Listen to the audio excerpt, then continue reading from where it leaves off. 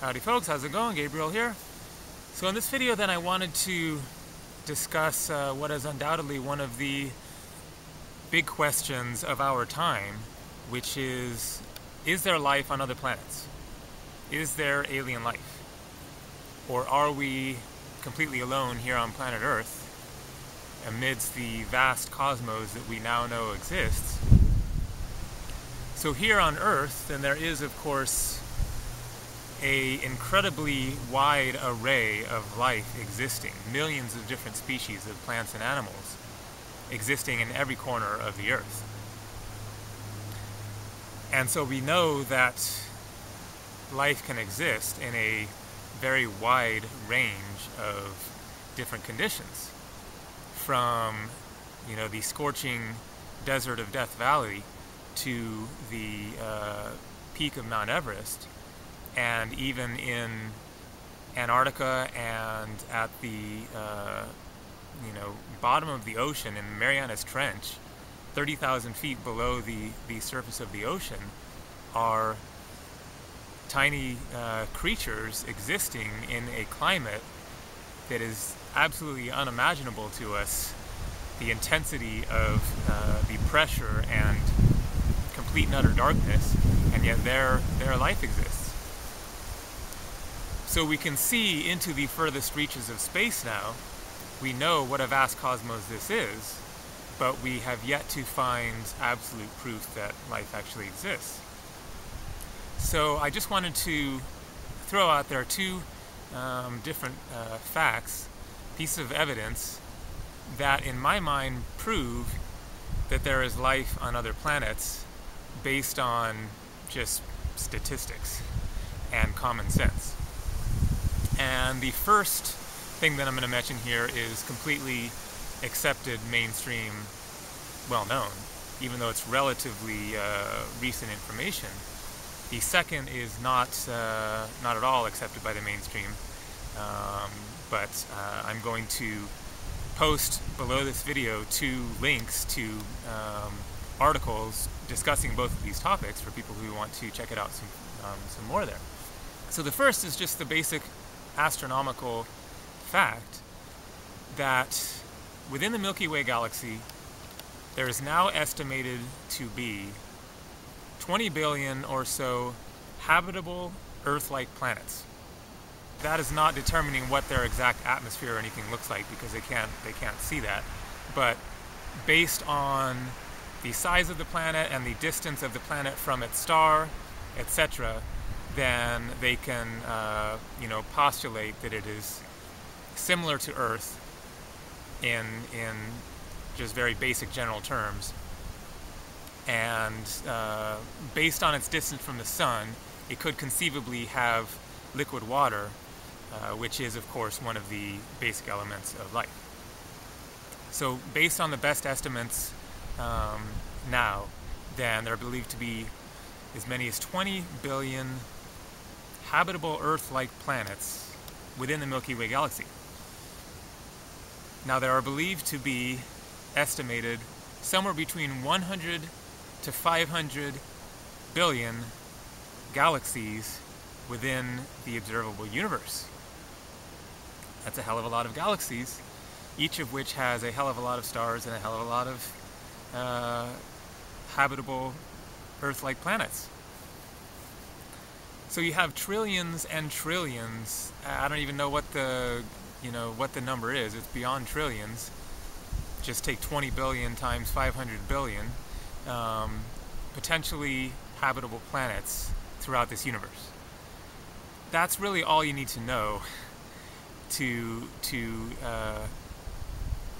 for all practical purposes, know that there has to be other life out there. The concept that there are all these beyond your comprehension numbers of other planets in the universe, and that life only would have appeared here on Earth, and yet the fact that it appears on Earth in such a wide array across such a wide spectrum of different climates, showing that life is so resilient that conditions do not have to be exactly 100% perfect for life to develop, but if there's the remotest chance that something can survive, life there. Life is trying to inhabit every corner of the universe that it possibly can.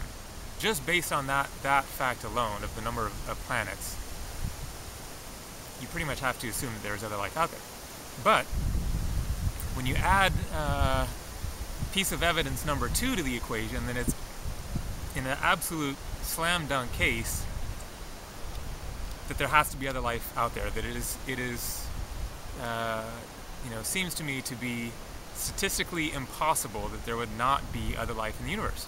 And so I'm going to mention a experiment here cited in the book by David Wilcock, The Source Field Investigations.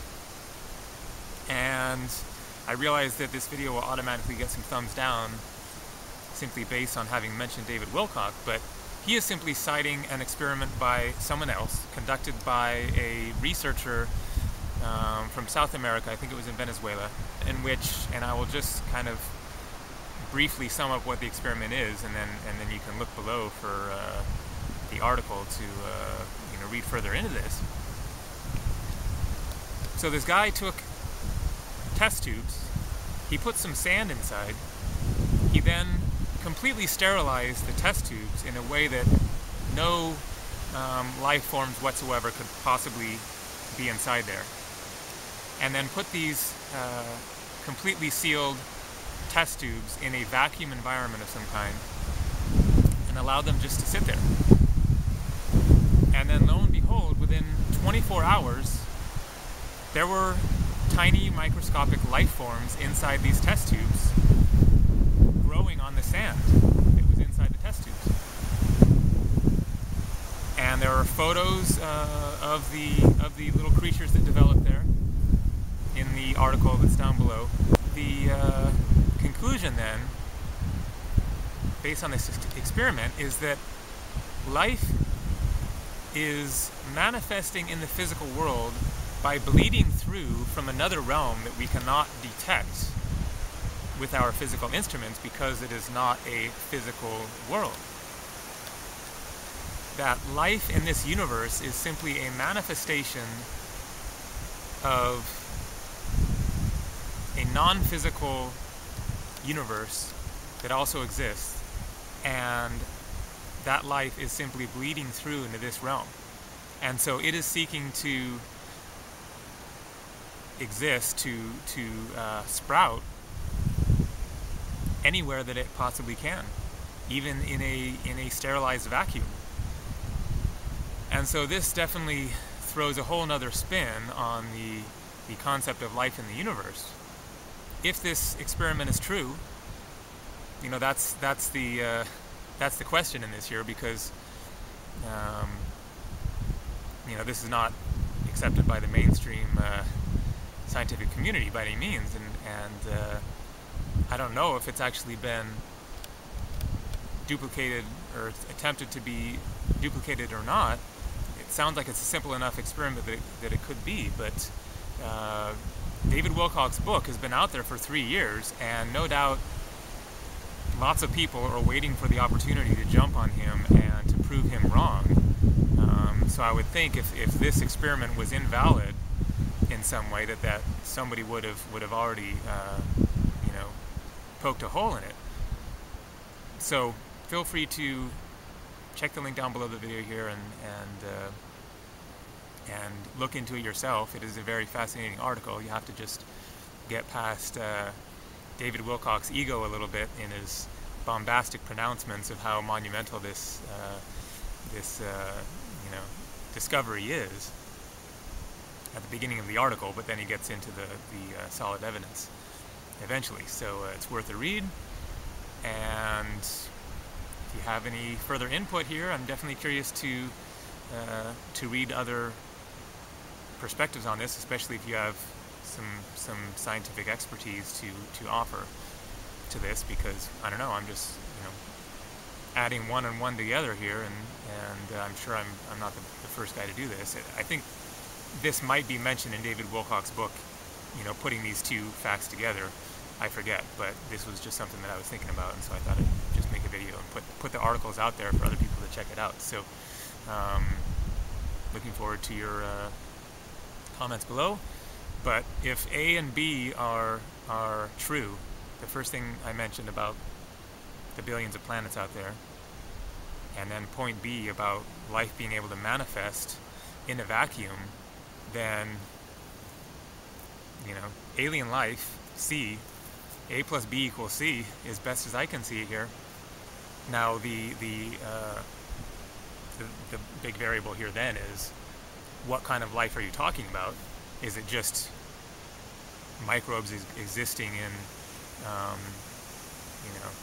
in ice, or very rudimentary life forms existing on other planets or not? There's no way to know that, but all you have to do is look at Earth.